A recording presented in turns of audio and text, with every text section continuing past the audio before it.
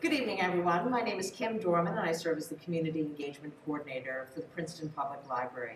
And it's my pleasure to introduce tonight's program, Richard Ryan's presentation about his book, American Urbanist, How William H. Whyte's Unconventional Wisdom Reshaped Public Life. I want to start by thanking all of you for joining us, both in person in our community room and virtually on Zoom. Tonight's hybrid event will run for about an hour in total, and there will be an opportunity for audience members, both in person and virtually, to ask questions.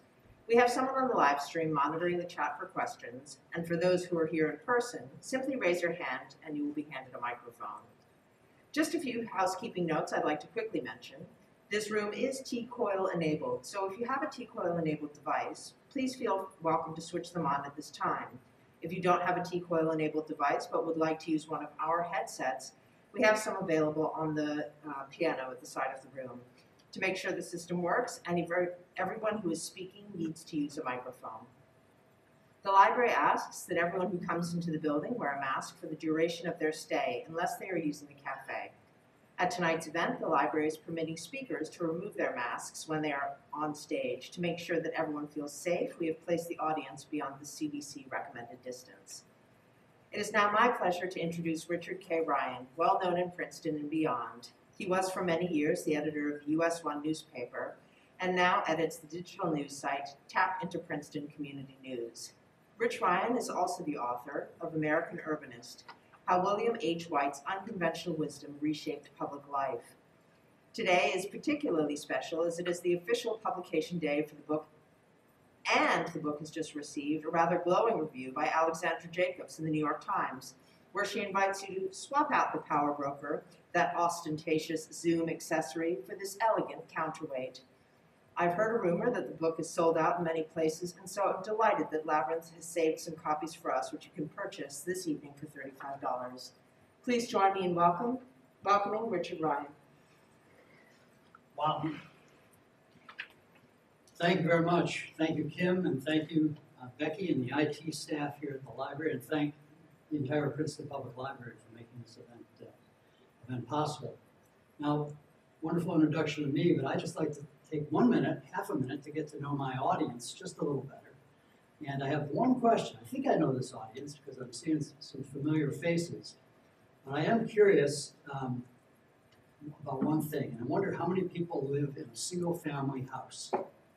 I'm seeing most people raising their hands, and that's good news in a way, because that does reflect the fact that Princeton is a suburban community, got a suburban-style audience, and William H. Whyte would welcome that, because a lot of what he had to say about urban design also applies very well to the suburban setting, and we'll get into that later.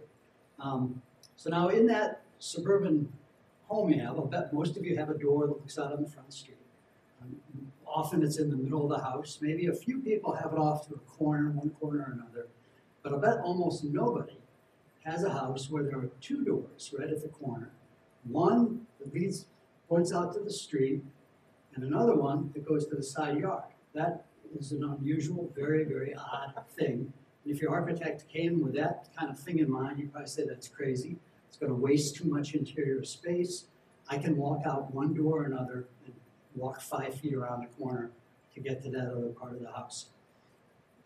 As odd as it is, it turns out we do have one such building, prominent building, in Princeton. And it turns out to be a very successful building, in part because of that. And there it is. It may be recognizable to some of you in the audience. This is, and for those of you on Zoom, this in fact is the building in which we are now located. This is the public library. And as you see, one of those doors looks out on the street. The one on the left, as you look at it, looks out on Witherspoon Street. The other one on the right looks into Heinz Plaza. And it is the fact that it goes out in both directions is really instrumental in the success of Heinz Plaza. If you could imagine the only one entrance and we're down in the middle of the block off to the left in that picture, it wouldn't give the same energy to Heinz Plaza, and Heinz Plaza in turn wouldn't give the same energy back to the library. But it does, and Heinz Plaza has become a wonderful outdoor event for outdoor assemblies, for outdoor dining. We see some protest groups. We see some counter-protests every once in a while. And of course, in the lower left, there's some shameless self-promotion by some author. Wouldn't you know it? Well, by the time Heinz Plaza was built, I already knew just a little bit about William H. Whyte, because back in the 1970s, I had read a book of his called The Last Landscape. And in that book, he talked about various ingenious ways to thwart urban sprawl and preserve open space. People were very worried about the demise of open space at that time. The suburbs, the new interstate highways were just pushing everybody out into the open land. But Whyte said that you didn't just have to wait around for some rich guy to give you millions of dollars, although that was always appreciated. He said that there were really lots of other ways that you could save open space. And one of the best ways to save open space was to make better use of the land that you had in the urban landscape. Because if you could make better use of the land in the urban space, people wouldn't be so quick to run out into the exurbs. So for one example, he would recommend taking an abandoned or underutilized plot of land and putting it to a higher use. And there was one example up until about 2017, right in the heart of Princeton, just about a block or so away from here, and that's Dome Alley. And Dome Alley was then just a little alleyway that went from Nassau Street between the Starbucks and then Landau's store down to a small parking lot, some dumpsters that serve various buildings, the back of a couple of restaurants and so on, and some loading docks and back entrances into retail stores. Nothing much. But one day in the summer of 2017, I walked by Dome Alley and I saw that there were some arts and crafts people in town that were starting to transform that little pathway into an exhibit space. And I thought, aha. And so I went up to one of the organizers, an architect and a builder here in town named Kevin Wilkes. And I mentioned to him, I said, Kevin, and I was thinking back to The Last Landscape that I read. I said, Kevin, what you're doing is really right out of the William H. Whyte playbook. And at that point, I thought I would have to explain to Kevin who William H. Whyte was, mention The Last Landscape, and so on. But Kevin immediately responded. He said, oh, Holly Whyte. Holly Whyte is my hero. Yeah. And for a split second, I didn't know who this woman Holly was. It took me a minute or two to realize that Holly was the nickname and the name to family and friends for William H. Whyte. H stands for Hollingsworth. But I caught on to the nickname right away, and I also said, maybe it's time to look more deeply into the life of William H. Whyte. So Dome Alley soon took shape, and it became, up in the upper left, an artist space. A photographer had an exhibit up there, and she's giving a talk now about her exhibit. The Arts Council put on a Day of the Dead exhibit. Somebody's taking a picture in front of that. On the lower left, a wonderful young urbanist named Emma Brigot designed a winter wonderland exhibit she called last winter, and people came in there and took pictures left and right. And of course, again, shameless self-promotion by our author. So as Dome Alley was all taking shape, I was going through its various iterations above. I was digging into the Whyte story, and I soon realized that there were two sides to the Whyte coin, and I'd like to address both of them tonight, and hope that you gain a greater understanding of the man and both of those sides. The first side was his contribution to our understanding of the physical realm. Places like Heinz Plaza, which I showed before, and the potential of a place like Dome Alley. And also the tools that he provided to us to enable us to participate in the planning process in our own hometown, recognize underutilized spaces that we might put to better use for the good of the whole public. Things that would be very valuable, incidentally, during something like the COVID pandemic. And what we now call the placemaking movement. And this placemaking movement can be traced back directly to Whyte. But there's another side of the Whyte coin, And that's the side that developed in the first half of Whyte's career. That's when Whyte identified the perils of groupthink, he coined the word groupthink, and also the acquiescent conformity that he associated with the organization. This is when he wrote his mega bestseller called The Organization Man, published in 1956, and going on to sell millions of copies. So he criticized the conformity of the organization man, but he also realized that an organization man in the best sense would be one who could resist the organization. He knew there were times when he really should resist the organization. The organization man, Whyte believed, would be able to rock the boat without capsizing the boat. And certainly this belief and this understanding of this tension made Whyte an even more effective urbanist later on in his career. And it turns out to me that both sides are related. Both sides focus on the individual in relation to the surrounding context. On the one side of the coin is the physical surroundings that we are part of. And on the other side of the coin, it's the social and organizational environment in which we inhabit. So my goal here tonight is that you will walk out of here with an appreciation for Whyte, both for his social criticism and also for his work in urban design. But first, I'd like to provide some biographical details. There you go. This is Whyte as a high school senior at St. Andrew's School in Delaware. And when I started research on the book, man in town, Scott Supprell, was chairman of the trustees, I believe, of St. Andrews. He was a graduate of St. Andrews. And he went there because his parents had the very bright idea that he should go there and get a decent education. His parents are right here in the room. Scott, Linda and Dudley Supprell. There they are, thank you. And so Scott opened the door to me at St. Andrews, and they have wonderful archives. And this was right at the beginning of the school. Holly graduated 10th in his class. That was the good news. The bad news is there were only 12 kids in the class. And so this is pretty much the whole senior class. And so Whyte, but his headmaster knew something about the guy.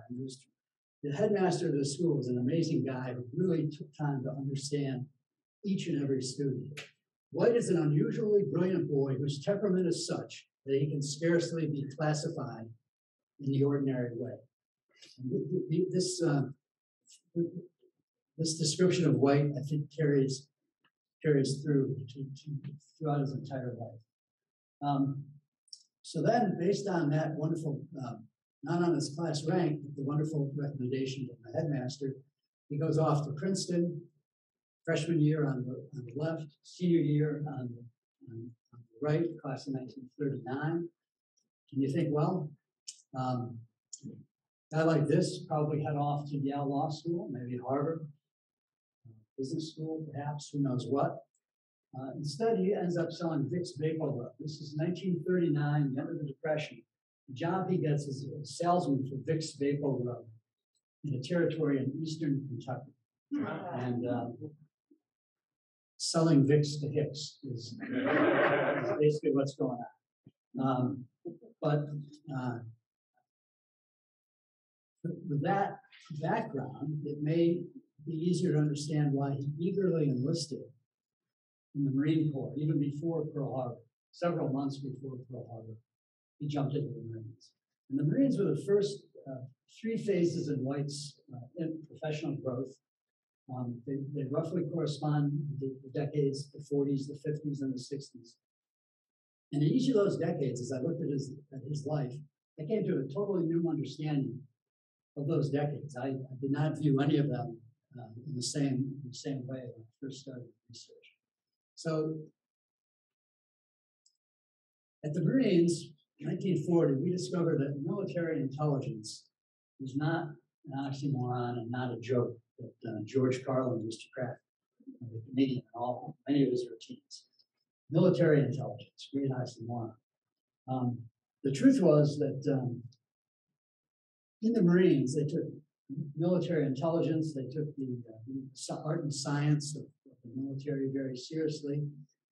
Holly went off to Guadalcanal. It was no joke. It was not just pen and paper exercises here. This was the real deal. Holly's in the standing in the right with a mustache, and he definitely was in direct combat. He killed at least one Japanese soldier. He wrote a series of letters to his parents that were all archived by St. Andrew's School and collected the letters of various students who had gone off to war. And so you get a real-time appreciation of what Whyte was going through. And he caught malaria after Guadalcanal. He was stationed in Australia for a while, finally sent back to the States, and he became an instructor at the Marine Corps Training Center in Quantico, and also began writing for the Marine Corps Gazette, a very serious military journal. And Holly wrote articles on how to transform information into intelligence. He wrote about the history of intelligence gathering through different military campaigns. Wrote about the capabilities of the Japanese. Amazing amounts of research that the Marines brought to bear on their effort in the Pacific Theater. He even began to see some of the tensions between the conscientious member of the organization and the organization itself. And in 1946, he was invited to be the commencement speaker at St. Andrews, probably the first alumnus to come back and speak to the graduating class. He was just 28 years old, but he related a story of a particular Marine Corps comrade who had been killed at Guadalcanal. He was a soldier named Kirby Taylor. And Kirby, Whyte described at the time, had been gung-ho, too gung-ho, even by Marine standards.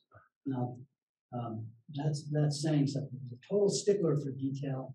The other guys appeared to hate him because he made him march again, get it right, didn't get it right, stay late, march all night if you had to. And the nickname for him was Ramrod.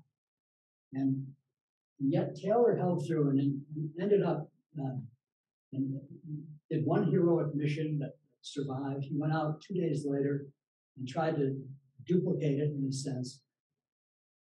He got trapped. He sent his guys back. He got killed. And Holly described him this way to the kids from St. Andrews. Taylor had the complete courage of his convictions. He had known that group disapproval was more apparent than real, that where men collectively scoffed, they might, as individuals, be filled with unexpressed respect. This is a theme that Holly pursued into the 1950s. It's really the first glimmer of the organization man, and it's that first side of the coin that we talked about. So from the Marines, armed with those clippings from the Marine Corps Gazette, some of these articles were 3,000, 4,000, 5,000 words long.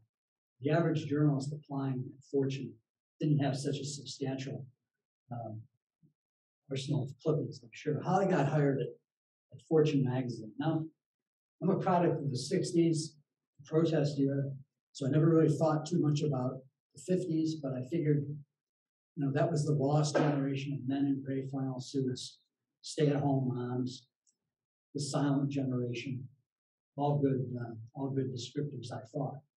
But I quickly discovered there were undercurrents of innovation and invention going on, and one prime example was Fortune magazine. Fortune was doing cutting-edge journalism that most journals today, most media today would be afraid would not have the money to take on. These guys were not afraid to go after anybody and even bite the hand that fed them. The American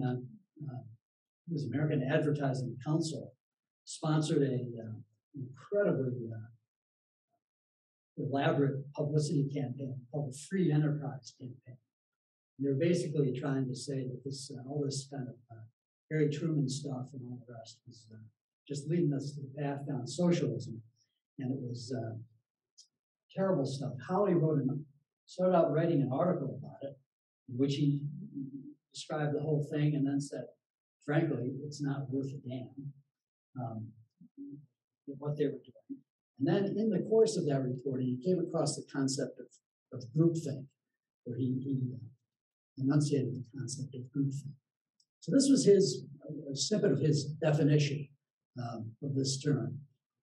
Rationalized conformity, open articulate philosophy, which holds that group values are not only expedient, but right and good as well. And I think it's that right and good as well that still pervades our thinking. How many times have we gone into a group, we have a meeting, we fight, we come through whatever, and we have a consensus, and it just feels right, it just feels better. It may be better in feeling and all the rest, but is it necessarily the better decision? That's another question. And the best decision might be the one in which there were 3 or 4 people dissenting to no end. Or it may be that the dissenting group had the best decision. Sometimes we'll never know, but it's always comforting to think that you're doing right and good, even though it may not necessarily be the best course of action. So Whyte saw some unintended consequences in this quest for harmony. And the organization, as he says, that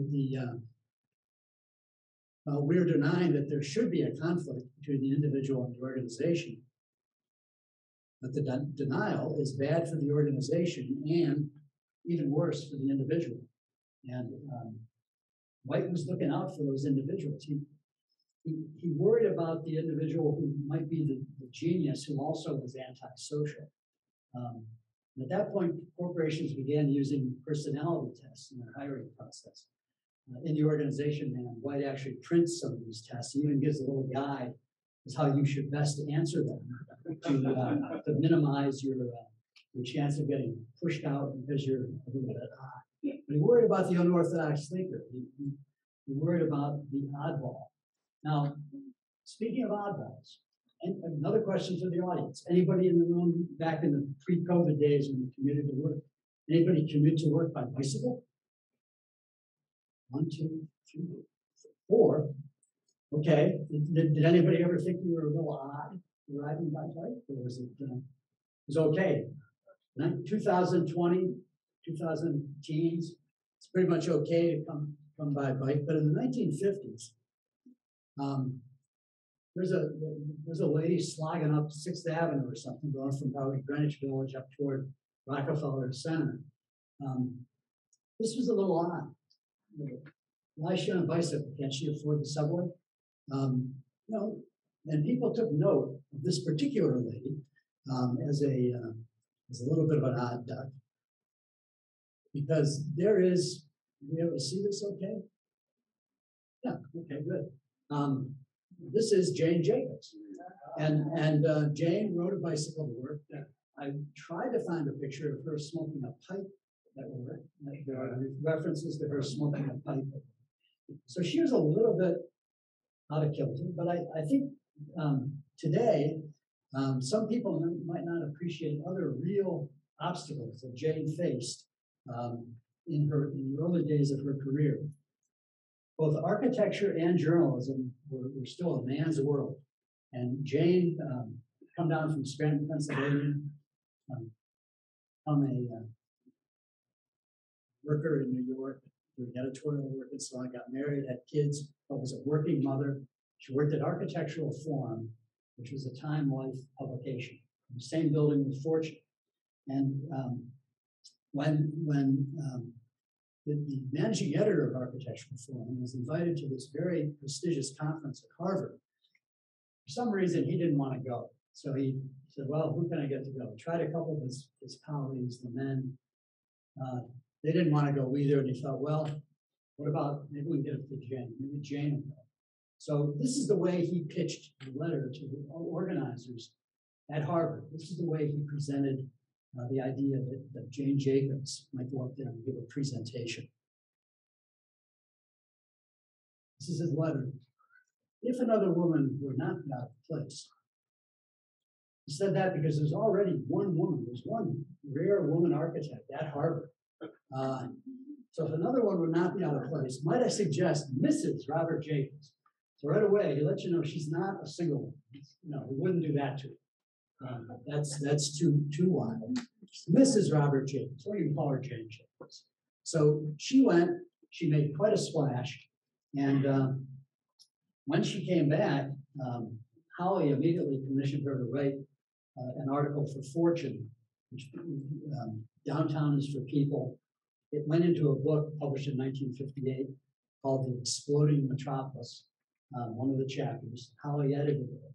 And when that book came out and the article came out, the Rockefeller brothers caught the attention of the Rockefeller brothers, and they said, we need somebody to write an article that sort of talks about the urban environment, gets it out of the pure planner's realm.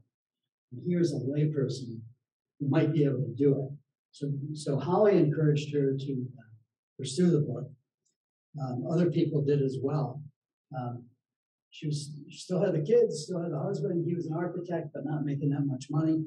She would quit her day job, but she needed a grant. So Holly wrote to the Rockefeller guys and said she needed the money he was vouching for. He said, I believe the result of this research, this writing, may prove to be one of the great contributions to the whole field of urban planning and design. She got $10,000, not $85,000 in today's value. I can assure you, writers don't get that much in advances. So that was good. Then there was a little problem. She didn't get the job done. So she said, "Oh gosh, I'm way. This project's turning into a whole lot more than I ever dreamed. I need more time and I need more money." And so she went back to Holly to vouch for her again. And Holly Whyte, in typical fashion, instead of looking at this and presenting it as a problem, he says to the Rockefeller guys, this is really good news. This isn't a problem, this is good news. Quite frankly, I am happy to hear that she wants to spend more time on the book. I wholeheartedly recommend the additional assistance for the extra time she wants to give the book. I believe a great and influential book is in the making. And Jane got another $8,000. And that carried her through to the publication of The Death and Life of Great American Cities, which is #1 on the all-time urban list. It's just over and over and over again. Top 100 urbanists, top 100 urban books. It's #1 or very, very close. So by now we're in that came out in 1961. By now we're in the 1960s. So I know all about the 1960s. I was a product of the 1960s. I grew up in that era. And we think of the 1960s, this is a time when all the baby boomers hit college. We're ready to take on the world. We're ready to change the world. We link up with the anti-war protesters. Vietnam War is heating up. The Black Power movement is happening. We tie in with them. And we go on and we take on the establishment. In fact, my memory wasn't quite right. So we've got a protest here, but as Ada Louise Huxtable, the architectural critic of the New York Times, writes, don't write off the revolution because it is being made by men in business suits. And so in 1969, we have a couple of guys in coats and ties. And so the guy on the left, the college senior, he's the guy that should be the big activist, the big agent of change. We have Holly Whyte in the middle. We have Robert Goheen, president of Princeton, with the bow tie. These guys are the establishment that are trying to fend off the revolution. Well, in fact, the guy on the left wrote about things. He didn't get much done. The guy on the right, Robert Goheen, #1, opened the door at Princeton for the for the transformation of the eating club system. Selective eating clubs suddenly, he opened the door for there to be open admission eating clubs. Big change. Alumni, some alumni went ballistic over that. He brought in minorities as the faculty, he brought in minorities as students. And he oversaw Princeton's change to co-education. So there's three big things right there. And then Holly, that picture is a little unflattering for Holly. I have to show the full context. That was Holly at his 30th college reunion in 1969. And he's there with his wife, Jenny Bell, his 5-year-old daughter, Alexandra. And Holly, here he is walking around in his Princeton Charlie orange and black outfit. But Holly, once he's back in New York where he's living, he's working away on a thing called the Plan for New York City. And this is one of the most progressive and unconventional master plans you could imagine. I'm about to show 2 clips from this video. The video that accompanied the written plan was produced by the Planning Commission of New York. And you'll see that even the planners were caught up in the 1960s political fervor. And the people you see in the opening scene, I should point out, are real people. They're not actors. And I can only ask you to imagine any city planning department today confronting the challenges of their city so head on. Let's see if this would play.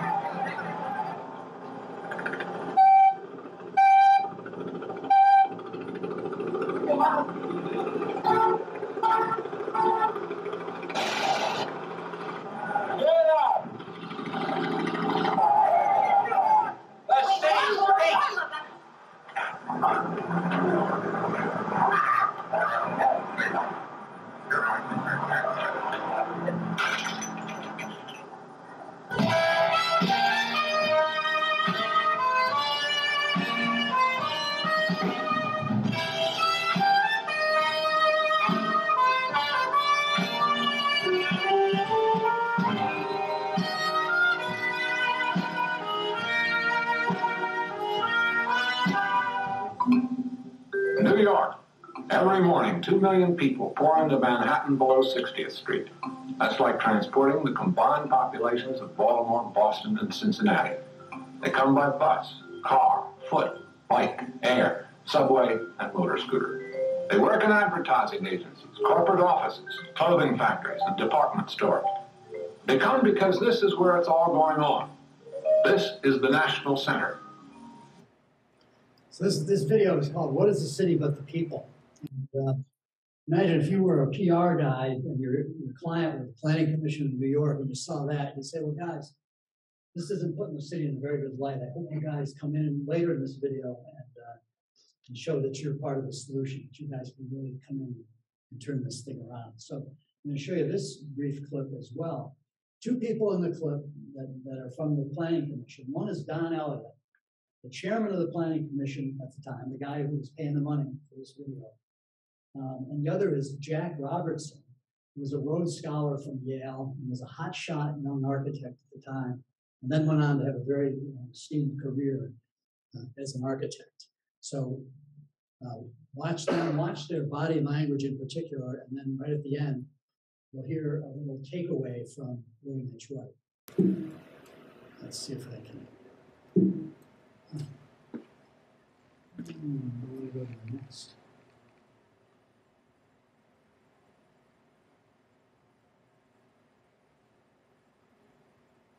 Total project of 3,000 and some units, of which 1,000 would be low income, 1,600 would be moderate income, say $35 per room, and the remaining 400 would be middle income. I feel that we're being neglected in terms of we're being more and more commercialized and not having the residential part of the community preserved in any way. Commercialism will come in and wipe us out. The question on all of our minds is when is something going to happen? We don't move as fast as private people. I wish we did. We've got to go through this elaborate procedure, and in the long run, I think it's going to work. When you took the 50th Street site for a school, was it 5 years ago? Yeah. And you dislocated all those tenants, and we've even had to come and beg to you, make it at least a playground for a while until you do something with it.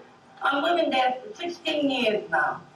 What will I do? I can't get into the project, can't see so good with my eyes.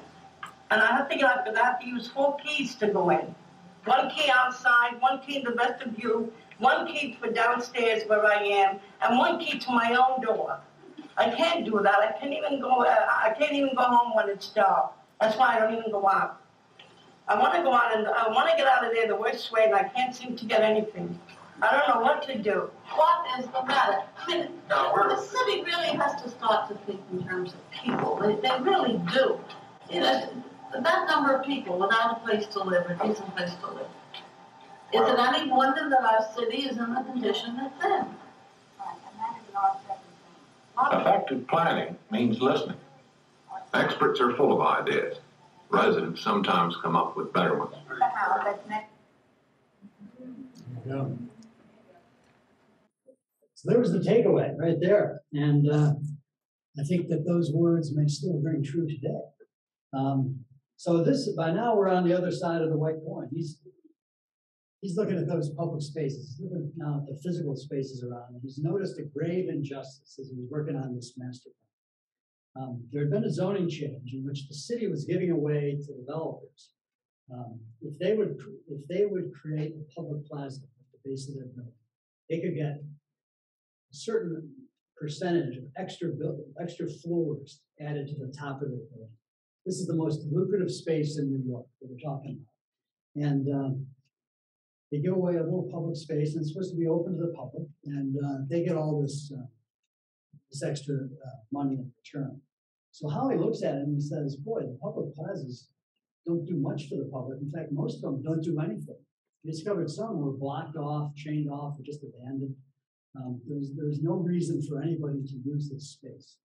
So he said, basically, the experts have got it all wrong. I want to go in, I want to change this. So what does he do? Organization man, of course. He goes back to the planning commission, and they say, if you can come up with documentation, you can show what will work. We'll work with you, and we'll change that zoning code. So Howie sets out to do that. And by 1975, he's come up with, New York has changed the zoning code. All sorts of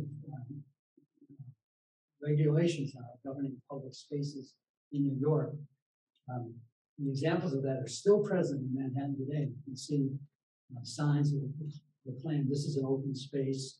It's got so many chairs, it's got so many tables, it's got this, that, and the other thing. You can go around, and if it doesn't meet those requirements, there's even a website where you go to and complain. He also, so he produced a book by 1980 and a film to go with it. And the book is this book, The Social Life of Small Urban Spaces. It's known as the Little Red Book in planners' circles. And it was reprinted 16 times when I got hold of my copy.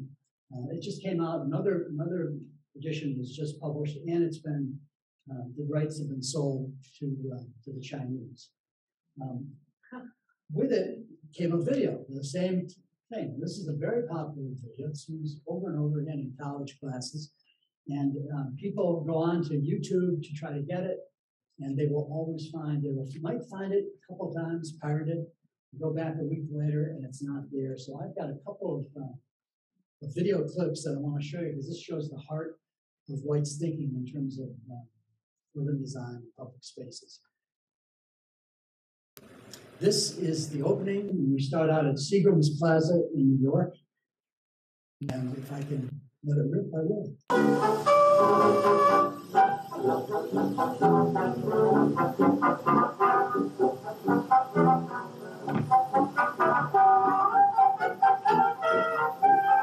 This is the plaza of the Seagram building in New York. Late morning. With a time-lapse camera, we were testing a hypothesis. The sun, we were pretty sure, would be the chief factor in determining where people would sit or not sit. Now, just after 12, they begin to sit, right where the sun is. I was enormously pleased. What a perfectly splendid correlation. It was quite misleading, as we will see later, but it was a very encouraging way to start. We were studying the Seagram Plaza because it was one of the most popular. Many people didn't think that it would be, but it was, and we wanted to find out why. Our research group, the Streetlight Project, has been observing other kinds of city spaces. One was a block of 101st Street in East Harlem. We didn't know it at the time, but almost every factor that later we were to find was important for a city space, we couldn't have found out right here. The clues were right under our noses.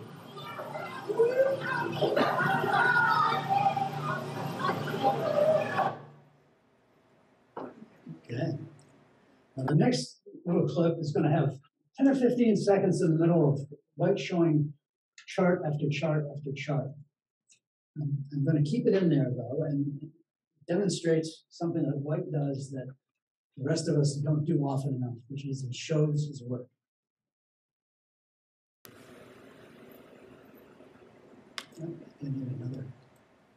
We come to the question, why do some plazas work and others not?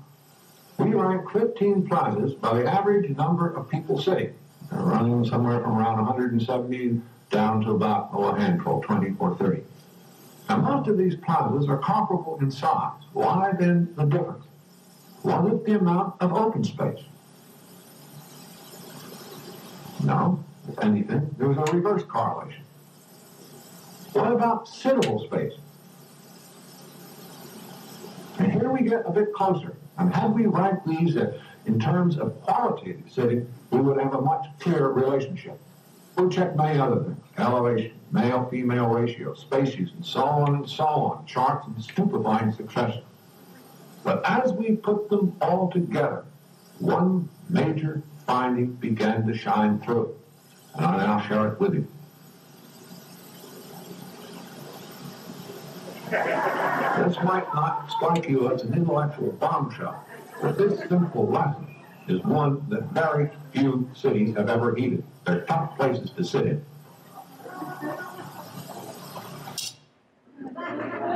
Okay. Now, Kim mentioned Ingrid Reed's name in her introduction. And Ingrid, her husband Marvin Reed, was the mayor of Princeton. When Heinz Plaza first came to be, they didn't want to put movable chairs in the Heinz Plaza. Marvin Reed insisted on it. He said, we've got to have movable chairs. And thank Marvin for doing it, because how many times did we use those movable chairs during the COVID? Somebody comes up and they don't wear a mask, we're sliding our chair back. Wonderful device. So I have a feeling that Marvin may have seen this movie from Whyte.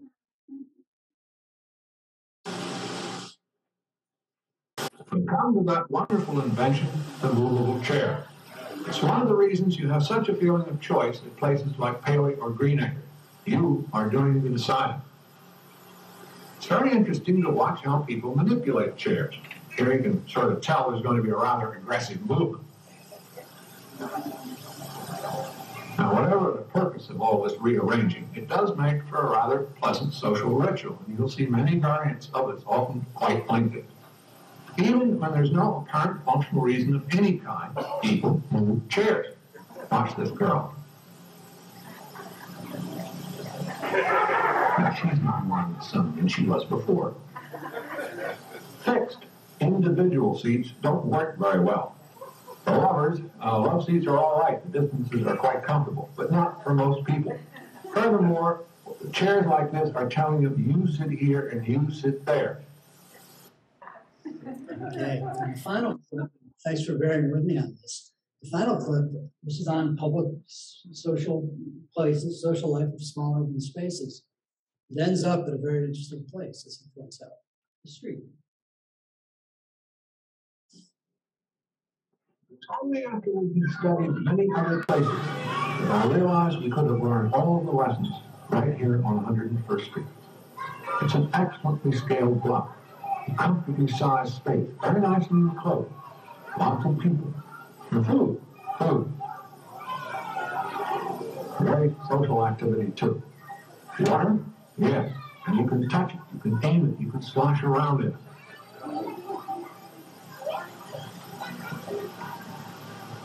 Sitting? Best kind of space, slightly elevated. The lot at the corner is used for gaming, but the street itself is the #1 area for recreation, including that very popular form of polishing of the car. This block has its problems, but it works as a place. Here we are, back at Seaver.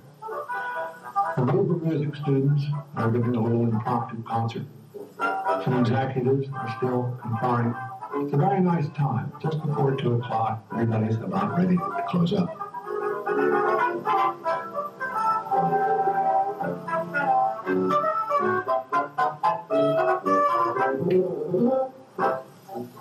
So we end our film on plazas. Not on the plaza, but on the street itself. And that's where we should. The street is the river of life for the city. We come to these places not to escape from it, but to partake of it.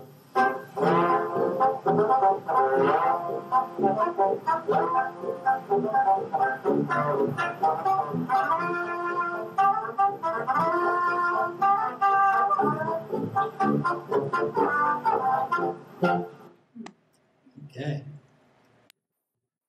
So the elements of a successful public space, among others, sitting space, of course, sun, trees, water, food, and the street. Don't forget the street. So go to my, near the end here, I put this little set of film clips together from Holly's video. And I think about the street. And I think of this space. I walked by it 100 times. And D'Angelo's was this wonderful little oasis during the, especially at the beginning of COVID. And a lot of other places shut down. D'Angelo's stayed open. I don't know if you recall that, but stayed open. You go in to get coffee, you could go out, and these little chairs, these little tables along Spring Street there. Not much space, but you kind of squeezed in. But you're outdoors. You weren't in a dangerous indoor setting. Wouldn't it have been nice if there were more of those tables? And I thought about that, and I wondered why not. And then I thought, started doing some walking around. Holly says, "Get out and walk." I walked around the back, and there's this plaza, this space. Of course, it looks like it belongs to the people in the apartments. You know, it's got to be theirs. There's no sign that says you can come in.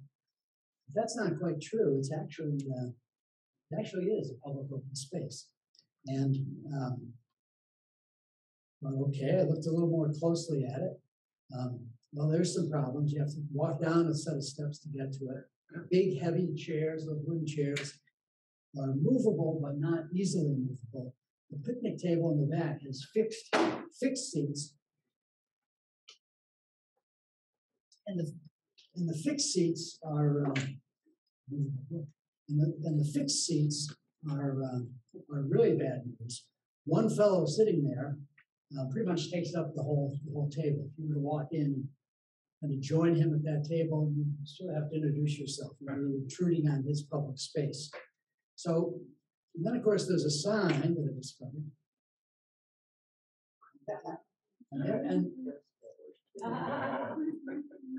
no horse play. I noticed somebody needed to hear that. I haven't seen that one since I think 10th grade, state New York. No horseplay, guys. So anyhow, the plaza closes at dusk, and this gives you a clue that maybe it's open before dusk. It doesn't say that. So this is one of our public spaces that maybe we didn't do such a great job. I wondered if at the original planning, if that whole layout had been reversed, and that open space that we see right here, I wonder if that couldn't have faced Spring Street. And then you'd be next to the street. And we know the street is a critical part of a public place. And we've had all that great traffic going by. Would have been a wonderful little mini Heinz Plaza. But living on an and, as Holly has said, it is difficult to design a space that I'm not attracted to.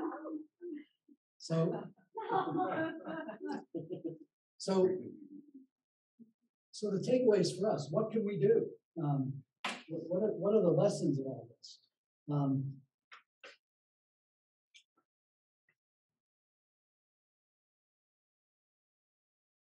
Challenges for public spaces are just over the top right now. The infrastructure is, social infrastructure is challenged. How can we bring about change? Whyte had some ideas that he first articulated back in 1953. And then Bob Goheen on the right shared them with the fellow on the left and his other incoming freshman at Princeton in 1965. And in a nutshell, this is what Goheen told the incoming class of students at Princeton to think about back in 1965. Every great change has come about and always will because someone was frustrated by the status quo.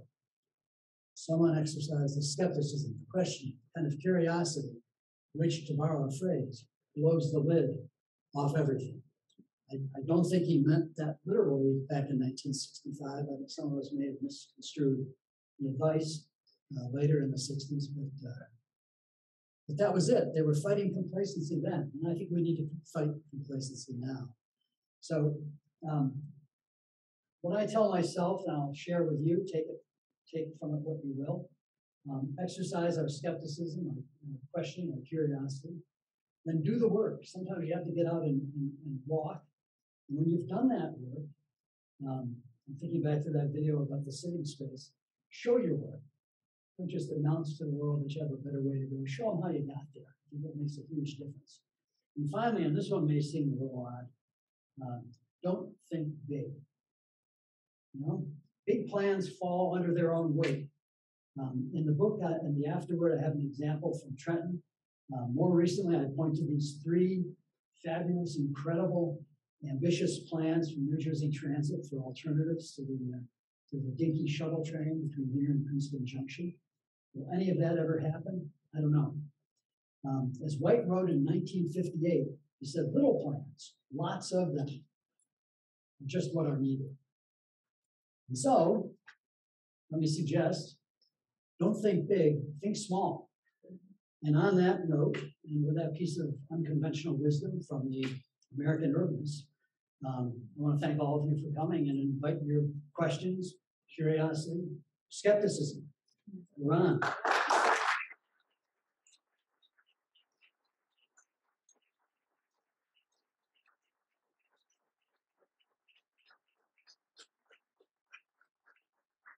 Great job. Thank you so much. I can say that in the chat, we had lots of people asking us to send their personal regards and hooray and applause and thank you. Does anybody in the audience say, yes, we do? Rich? Yes. Would you be kind enough to read an excerpt from your book, a small piece?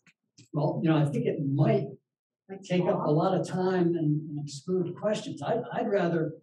But I want to hear your voice, just a couple paragraphs. Come on, you've been so complimentary of William Whyte and everybody. Like a few paragraphs just to hear your voice. Okay, please. That's a question. Why don't we take it while I'm looking for something? Why don't we take a question? Okay. Thanks.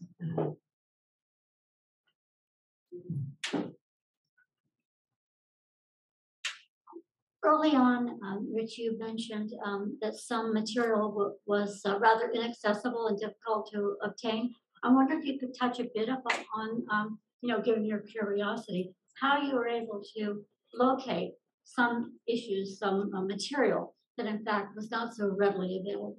Just an example, please. Sure. Now, the COVID era really put a cramp on a lot of people's research efforts from many different books. I went up to the Rockefeller Archives in Tarrytown and walked up there, and Mel Whiting, my partner, came with me, and we spent a day up there. And And I walked out saying, wow, this is an amazing trove of information. This is day one. I'll have to come back here at least 2 more days. Just be really intense and look at more stuff. COVID came, the Rockefeller Archives shut down, and to the great credit of the Rockefeller people, an archivist up there named Marianne Quinn, invited me to approach her, and she would get into the building once or twice a week, and I gave her sort of some areas that I was looking for. She would look to see what she could find, and she also found some stuff, and she just said, hey, look at this too, I think you'll be interested in it. So the human touch was still very important, and that was the kind of thing that I had to deal with. I have 2 questions from the online audience. My phone would stay on. Okay. Scott McVeigh asks, why not talk about the Project for Public Spaces, one of Whyte's main legacies? Yeah, when I said that that Whyte had redone that zoning code in 1975, that was also the year that a thing called the Street Life Project, which Whyte referenced in the movie. The Street Life Project got transformed into the Project for Public Spaces. And the Project for Public Spaces was formed, I think it was 1975. It is still going pretty well today. It's like every other nonprofit, it's had its challenges in recent times. But it's still doing placemaking, it's still active. A gentleman named Nate Storing is one of the top people at Project for Public Spaces. And he lives about a 5-minute walk away from that. So we could bring him in if we had to.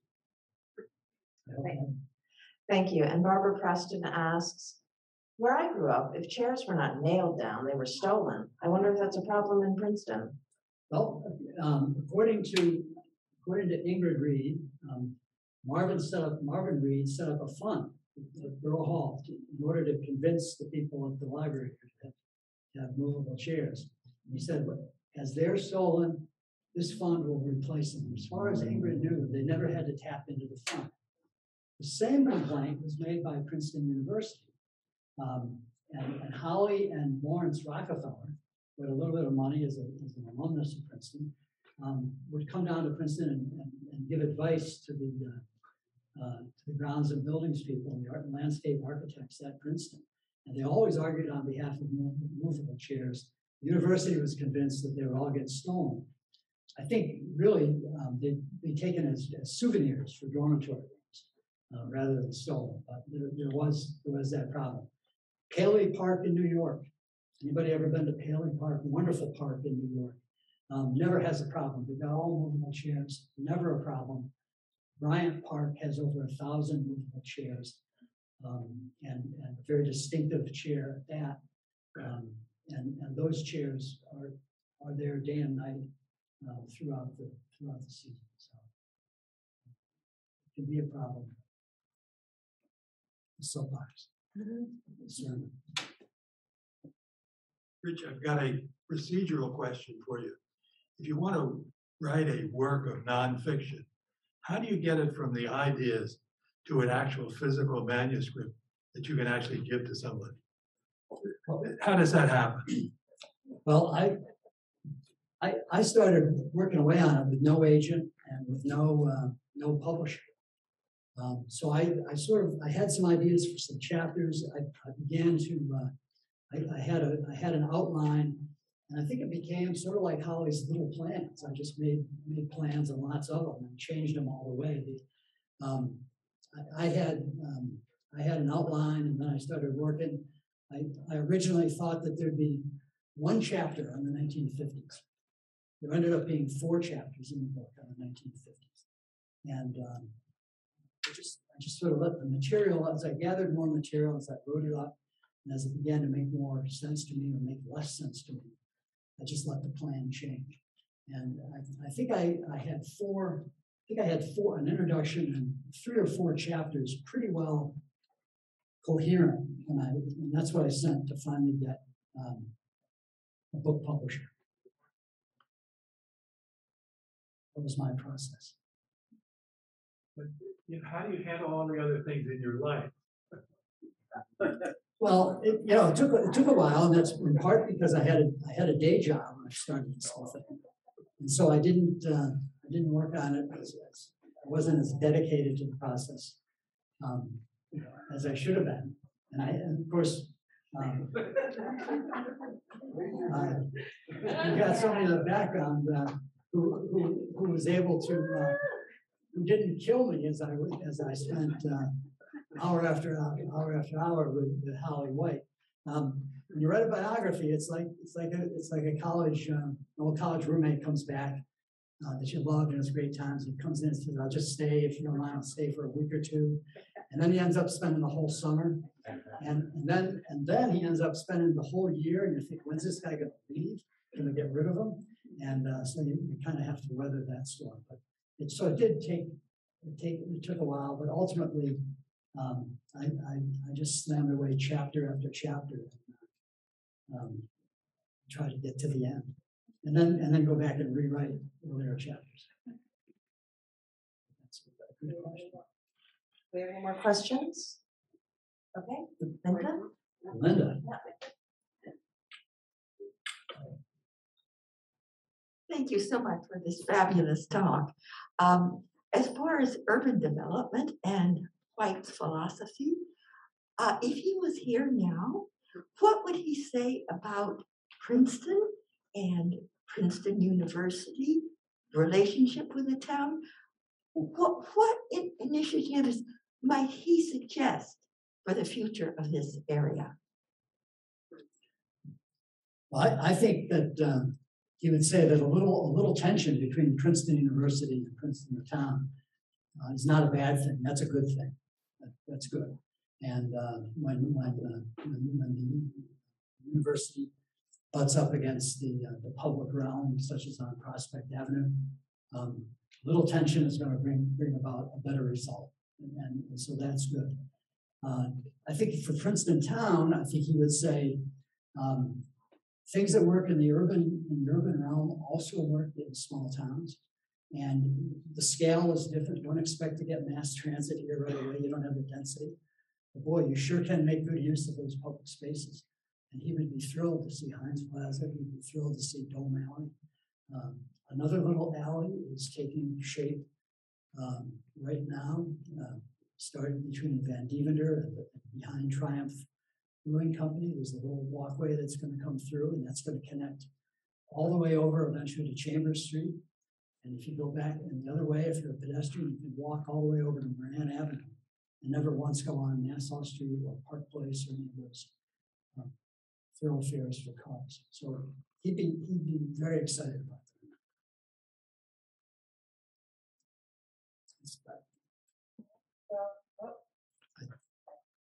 Thank you all so much for coming for this very special day, the very first day of publication, of such a wonderful review. And Richard, thank you so much for such an amazing presentation, all of your hard work. We have so much love for you in the chat. People wanting to send personal regards and congratulations for a thoughtful and thought-provoking presentation. If we could all just have another round of applause.